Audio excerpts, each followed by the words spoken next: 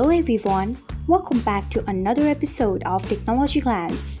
Today in this video, I'm going to guide you through how you can change transfer channel to single channel on Shareit. So let's get started. Firstly, open Shareit app in your device. Then tap on your profile icon if you haven't. Next tap on settings. After that, tap on transfer. Next tap on transfer channel.